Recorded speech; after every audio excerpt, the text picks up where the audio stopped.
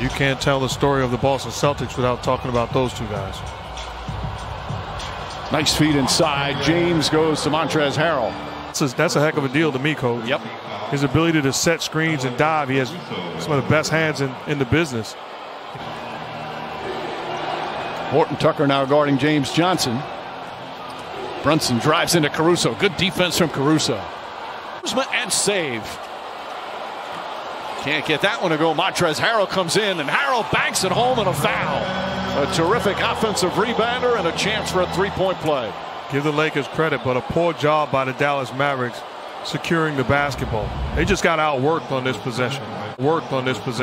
Kuzma does a great job, first of all, and then Harrell does an outstanding job pursuing the basketball, getting the contact, and putting it in.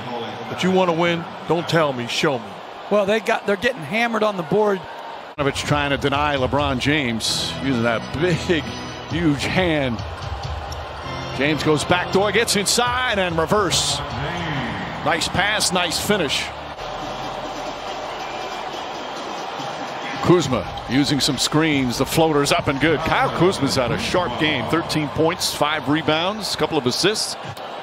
Well, this is a play most teams run now.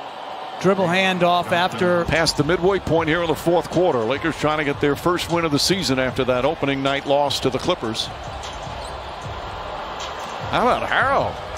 A little dribble, nice looking jumper there. He's got 18. Harrell's going to take another jumper. Harrell's going to hit another one.